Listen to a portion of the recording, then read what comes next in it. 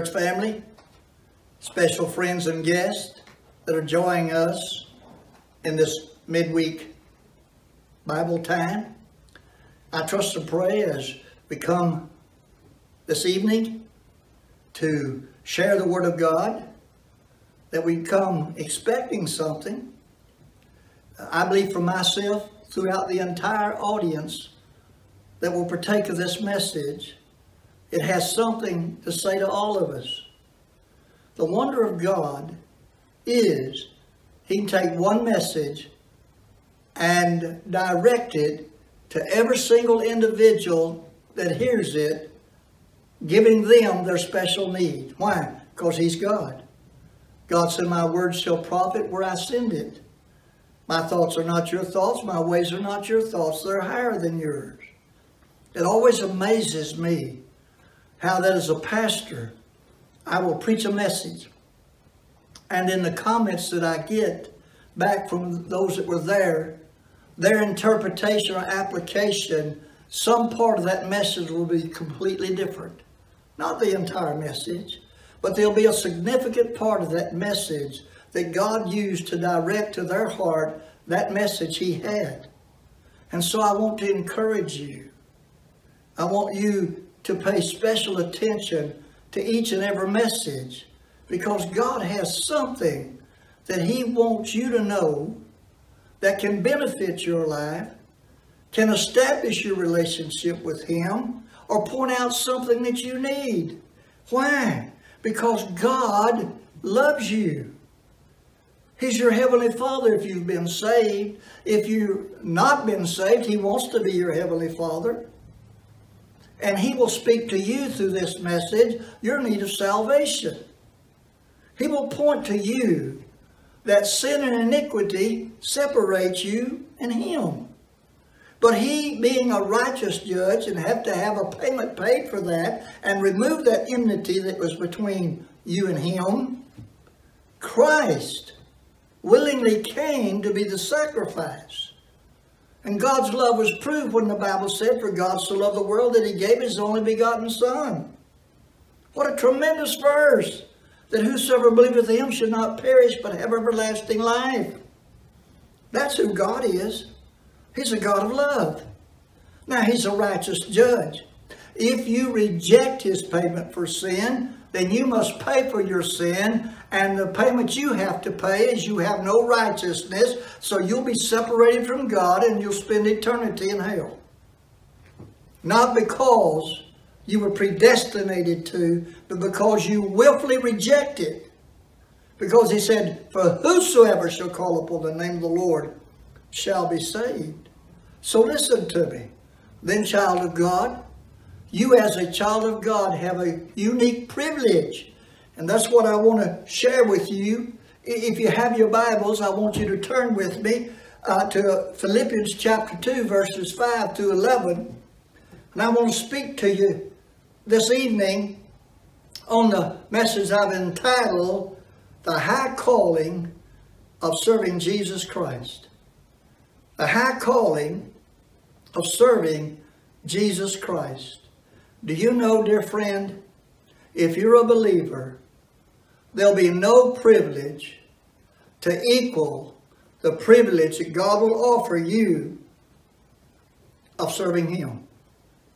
No matter what God allows you to achieve in this world, what heights you might obtain, what acclimates you may receive, how much wealth you may accumulate, do you know there's no greater privilege than being a servant of Jesus Christ? The thing that has stuck within my heart over the years, when we look at Job, people identify Job, of course, with his suffering, and that's true. But they also magnify him being a man of the East, which represent in respect, in authority, in wealth. We know he was quite a wealthy man. He was a well-versed man. He was a well-respected man. But there was something that God said that caught my heart. And it was something that I pray for. that when God looks at me, He might say the same thing. We would laud His accomplishments and His wealth and all of His social standing. But here's what captured my heart. He said to Satan, "Hast thou considered Job, my servant?" Wow. Wow. And do you know, ladies and gentlemen, every born-again child of God has that same opportunity and privilege to be referred to by God as my servant. Can you? Can you imagine the joy of one day being able to stand before Jesus Christ because of the free pardon of sin, and to hear Him say, "My servant, my servant, my servant." No greater thing, I believe honestly, that could come from the lips of my Savior when it concerns you or me than "my servant." Notice what Paul said about the high calling of serving God through Jesus Christ. "Let this mind be in you, which also in Christ Jesus." And that's one of the things that God says that He's planned and purposed for believers, is to have the mind of Christ, to be conformed to His image. "Who being in the form of God, thought it not robbery to be equal with God, detailing that He is God." He didn't become God at His birth. He took on a robe of flesh. He became a man. He became a man, but He didn't cease to be God. He didn't become God. He was always God. In the beginning was the Word, and the Word was with God, and the Word was God.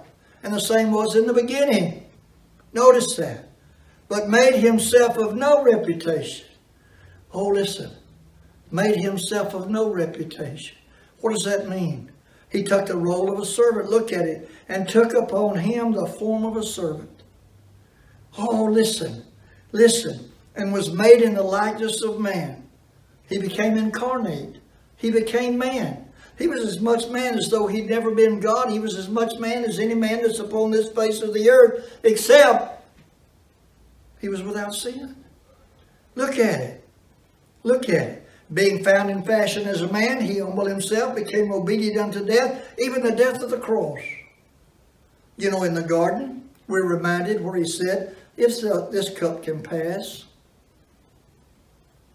nevertheless, not my will, but thy will."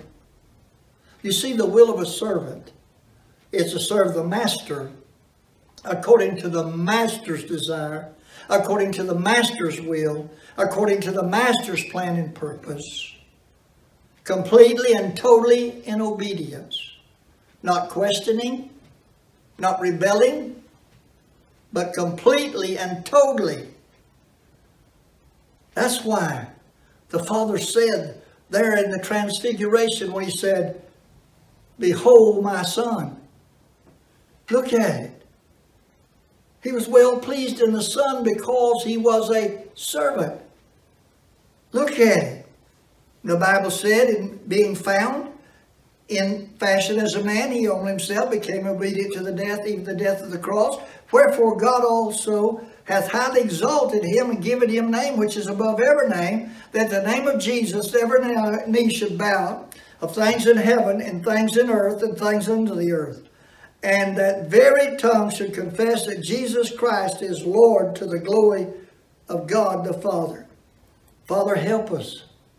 Help us today to share the Word of God in power and demonstration of the Spirit.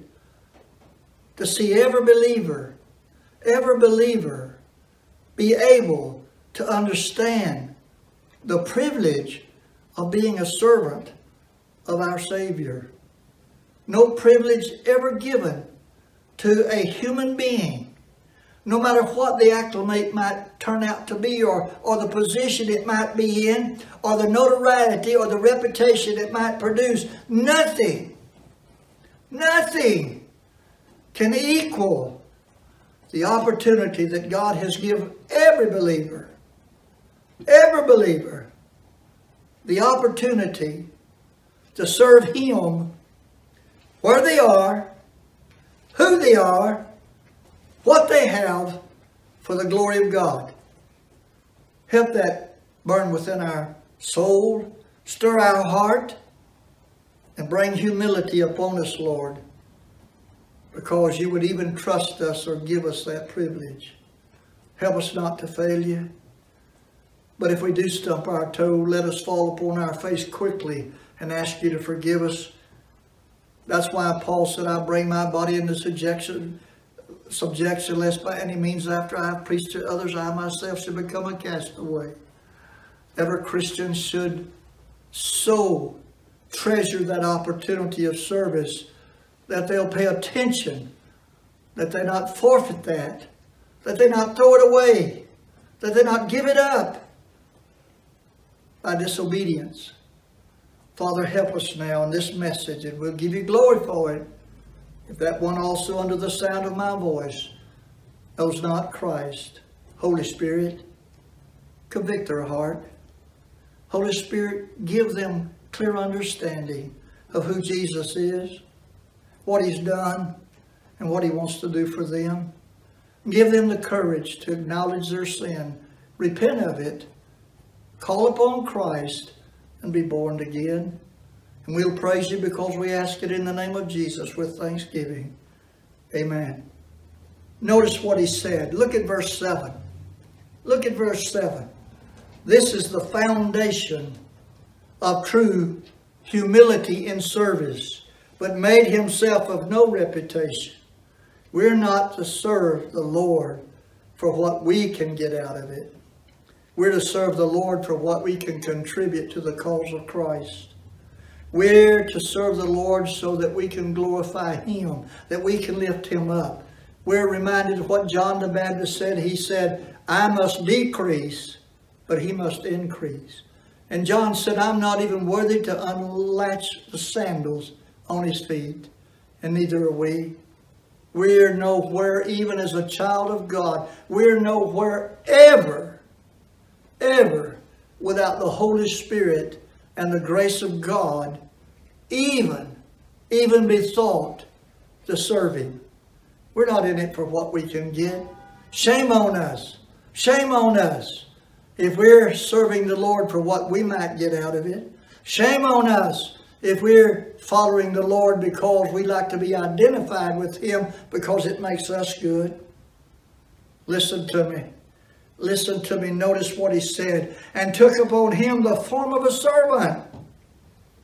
A servant is one that accounts the obedience to his master or her master to be unquestionable.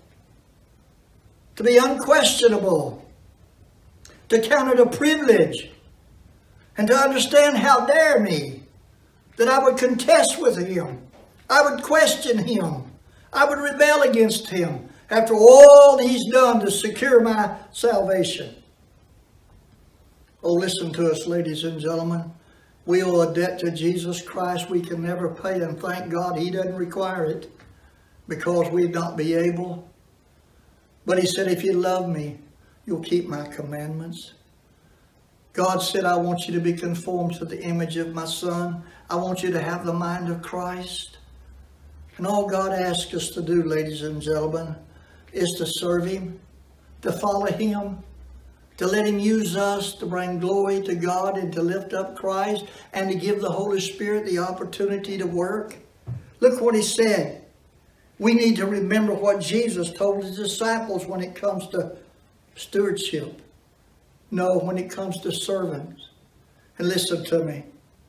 God help us not to be jealous one of another, or to be in contest with one another.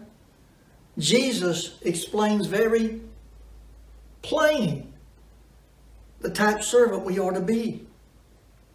Matthew 20, verse 26 through 28, turn in your Bible. But it shall not be so among you, but whosoever shall be great among you, let him be your minister, and that word is servant. Minister literally means servant. Servant. You won't the favor of God in the sense of well done, thou good and faithful servant? Look at it. And whosoever will be chief among you, let him be your servant. Let him be your servant. You know how you're truly blessed? Not only is it a blessing to serve the Lord, but the Lord said there's a blessing that you can't imagine unless you accept the challenge of God. And I want to challenge you just to pause for a moment. If your heart's right with God, you know what Jesus meant when he said this. It's more blessed to give than to receive.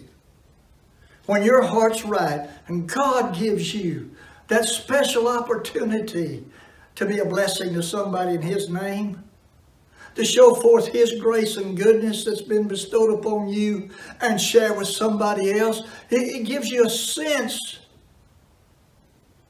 of love and completion that you do not get anywhere else. It thrills your heart to know that God will let you share and demonstrate his goodness in your life, in his provision in your life with somebody else. To see that smile come upon their face. To see that tear swell up in their eye.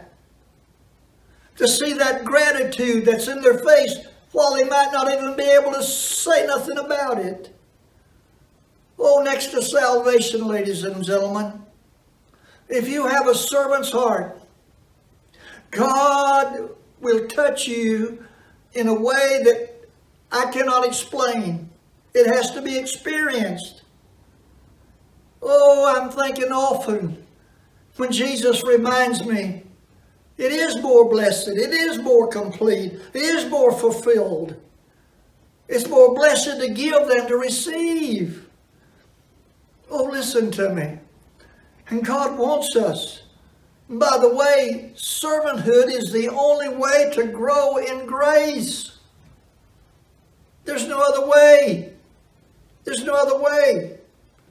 You learn to appreciate the grace of God by sharing it. You learn to appreciate what God has given you by sharing it. You learn to enjoy instead of harbor or put aside. And I'm not meaning that you don't need anything put aside, but I mean if you're living only for yourself, you're not a happy believer. You're not a fulfilled believer. Oh, you've been washed in the blood of Jesus. You've been saved. You're going to heaven. But you're missing a contentment. What do you think Paul said, I count all things as dung that I might win Christ? The greatest privilege of being a servant is you get to share what God is doing in your life as a testimony with those that likewise will take that and share that with somebody else. Giving grows. Yes, it does. Cast your bread upon the water and it'll return back to you. It's more blessed to give than to receive. You might not think it, but it is. And that will spread and spread and spread. Notice what he said. The Bible said very plainly, being a servant is the work of every believer. Well, now, I'm not a preacher. I'm not a missionary. No, but you're a child of God. What about a mom or dad in the home? What about a son or daughter in the home for a mom and dad that needs to come to Christ? What about driving a truck? What about being in a doctor's office as a doctor? It don't matter no difference where you are. A servant is one that can serve Christ regardless of where they are. Don't use that excuse. Don't use that excuse and rob you of some of the choice blessings of God by saying, well, I'm not a preacher. I'm not called to preach. No, but you're called to testify. You're called to share Jesus. Acts chapter 1 verse 8. But ye shall receive power after that the Holy Ghost has come upon you. And when you got saved, you received the Holy Ghost. All and complete. Shall be witness of unto me both in Jerusalem, in all Judea, and in Samaria, and unto the uttermost parts of the earth. Notice that. Notice that. I don't care. Some of the most influential sharing of the knowledge of Christ, His grace and goodness, is given the opportunity of mom and dad.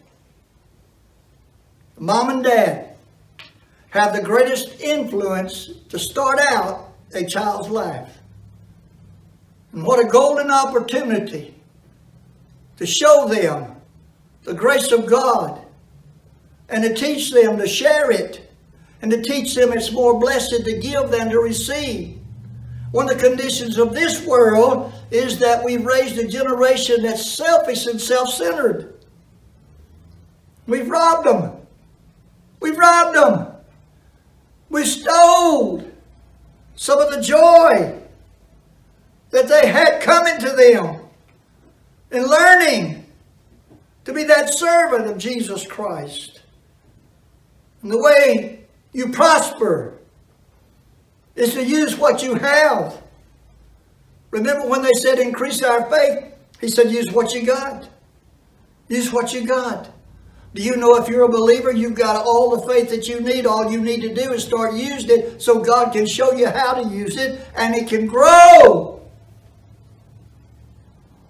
What a shame. What a shame. We have robbed this generation of what liberty and giving and sharing. You see, one of the greatest proofs of true love is giving. Now you can give without loving, but you can't really love without giving. Because God Himself proves that. He said, I love you. But if it had been nothing to follow up, then it would have been nothing but words. You see, real love has the desire, the longing to meet that need of those that they love. What do you think? What do you think the sacrifice that some parents are willing to make for their children, even denying their own selves? Why? Love. Love. What you see going around the world is nothing but selfishness. Nothing but me. It's the me syndrome. It's me, me, me, me. What about you? When it becomes about you, you're nothing but selfish. Nothing but selfish. But I'm telling you, when your heart's right with God, you look for, long for, what can I do, Lord, to show people how good you are to me? Let me share the blessings that you give me. Let me spread it around. I want you to see, folks, how good God's been to me. And I want to share that with you so you can go forth and tell people how good God's with you. You see, God puts people in my life that are a blessing to me. My life is the result of not only the grace of God, but every person that contributed to me. I have resulted from that. And oh, thank God they wasn't selfish. Thank God for the preacher. Thank God for the Sunday school teacher. Thank God for a mom and dad. Thank God for friends. Thank God for the people that I've encountered down through life that have contributed to me and taught me how they shared the grace of God with me and how they shared with me. Listen to me. Listen to me. The Bible says you cannot grow. You cannot grow. Let me show you what covetousness could do. And it still does it today, even though it's spiritually and not physically as out. Ananias and Sapphira, they received a greater portion of God's blessing than they thought. And the selfishness took over and they lied to God. Now, they could have kept it all. But when they said we're going to give it all, God holds you to the word. And when you got saved, you said, Lord, I'm not my own. I've been bought with a price. Therefore, I want to glorify God in my body. Now, you make that commitment. And if you make that commitment, that life belongs to God. And He has a right to correct it or punishment instituted upon it if they go back. Ananias and Sapphira covetously lied to the Lord, and they lost their life. Well, let me say to you now, more than likely it's not going to cost you your life. It's going to cost you your spiritual life. You know what I found out? A lot of bitter, resentful, self-righteous, judgmental people who claim to be Christians. And you get mad at me, but it's true. You'll find out eventually it's because they've got a selfish spirit. They've got a selfish spirit. Somewhere they didn't get what they thought they ought to God. Somewhere they're not recognized like they ought to be recognized. But what did Jesus say? Made himself a no reputation. You're not in it for recognition, patting on the back and telling them how wonderful you are. And that's all right to pass acclimates. But if you're doing it for that, you're going to find one day that patting on the back is going to stop. And people are going to quit lauding you. And then you're going to crash. You're going to crash. Listen to me, ladies and gentlemen. You have the greatest privilege in the world, and that is to serve the Lord Jesus Christ as personal Savior. Notice in Ephesians chapter 2 and verse 10. For we are his workmanship, created in Christ Jesus, unto good works which God hath before ordained that we should walk in them. The purpose of spiritual gifts is to serve Jesus Christ. I see a lot of these preachers bragging on, I've got these spiritual gifts. Well, that's all the reward. If they do, they're getting for it, because spiritual gifts were to glorify God. They were to glorify God. You were to use them for that, not to laud yourself and to build yourself up. And then in closing, Colossians 3:23 and 24. Whatsoever ye do, do it heartily as unto the Lord and not unto man.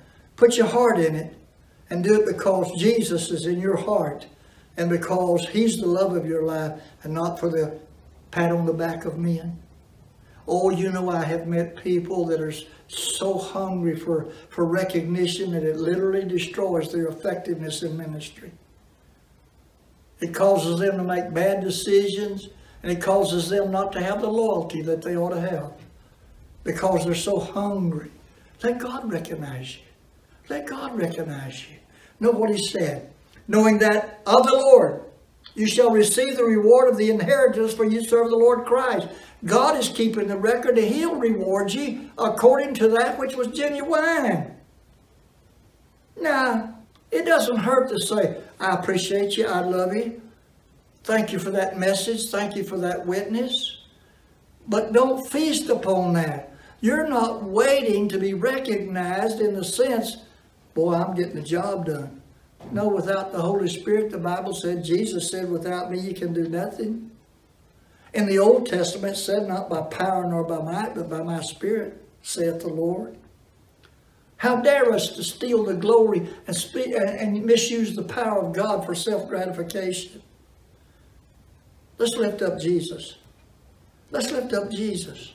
Let's point people to Jesus. Let's tell him, I am what I am by the grace of God. All that I have is the gift of God. All good things come down from heaven, from the Father. Without God, I'm nothing. Without Christ, I'm powerless.